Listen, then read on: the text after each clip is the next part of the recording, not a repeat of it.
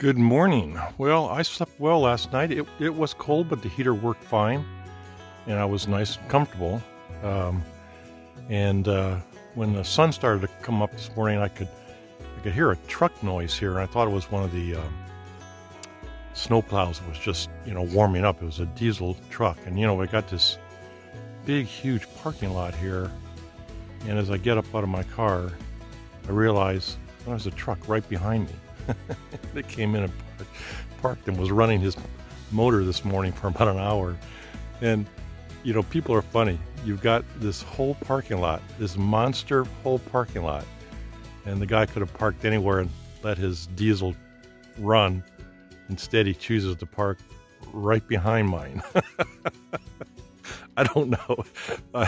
I've seen that happen before, where I've been out on a beach or somewhere that there's no people around, and somebody will come up and they'll plop right next to you. And they got the whole area. So anyhow, I'm gonna get my breakfast and head on up to the park. It's a little cloudier today though.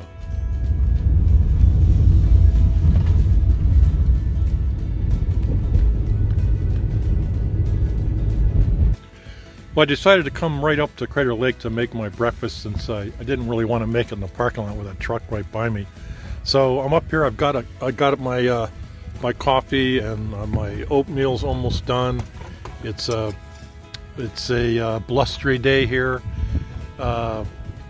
It's snowing and cold, and you can see the historic Crater Lake Lodge. It's very well known. It's got restaurants and rooms, and it's only open in the summer, so it's all boarded up right now. It looks like something from the movie The Shining.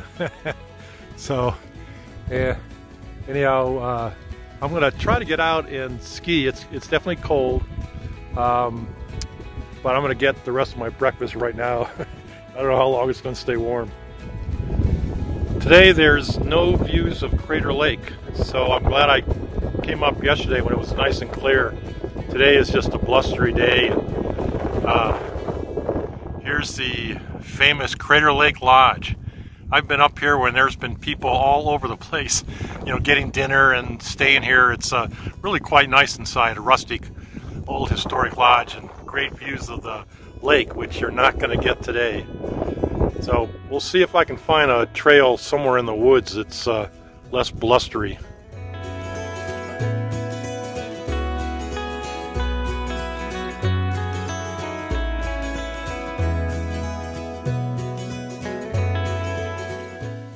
Crater Lake sits at only about 6,100 feet in elevation, but it receives more than 500 inches of snow per year.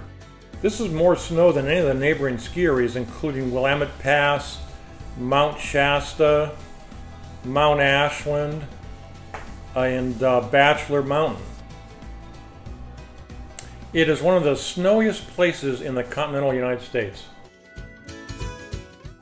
I decided to drop down from the caldera a little bit lower in elevation and ski along the East Rim access road.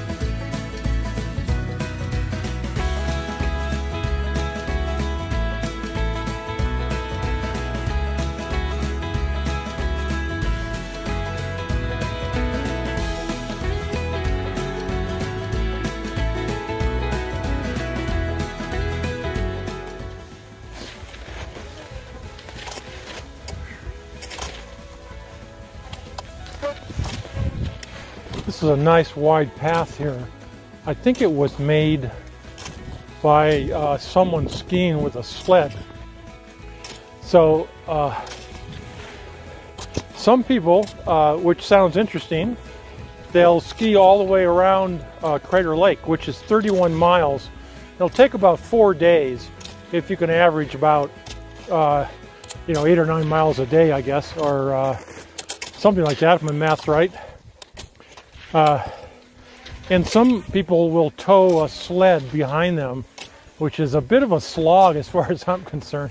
But they'll take all their gear with them instead of having it on a backpack, because you need a lot of gear if you're camping in the winter. So that's what I think this is from. It's a sled path, and as you see, it works pretty good for me. I can ski right down it. It's nice and flat.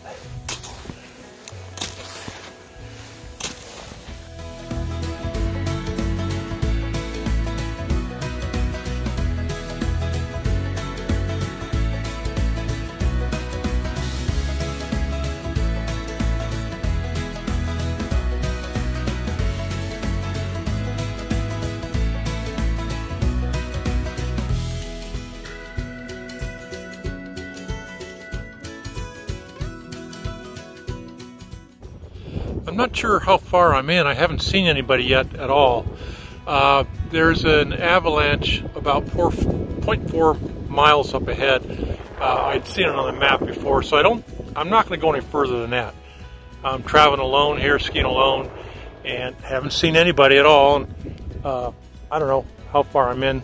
I'll check the distance when I get back to the car, but I'm in a few miles anyhow. So I'm going to go up here a little bit further, get out of the wind, and have my lunch. Okay, I made it to my lunch spot. I don't think I'm going to go any further. This is, well, I might go check it out, but I'm not going to go too much further because this is where the avalanche starts. And, you know, I can definitely see it. If I turn this around, I'm not sure if it shows up, but on the hillside across from me is a small avalanche slide area. I can hear some snow coming down from it too. So I've got my lunch, my sits pad to sit down on. I carry that wherever I go. It's great. Keeps my butt out of the snow. And then after lunch, I'll ski a little bit further around the corner there and see if I can get a view of where the avalanche area is. And then that's as far as I'm going to go. So let me get some food in me and get some energy going.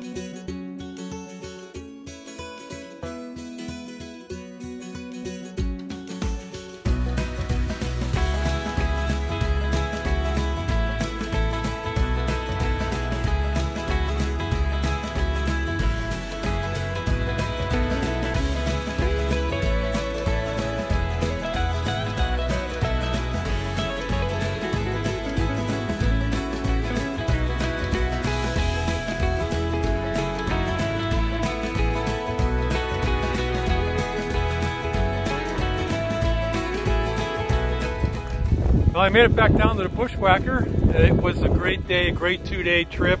I hope you enjoyed the video. If you did, please press a thumbs up and subscribe if you'd like. And I'll see you on my next Senior Moment.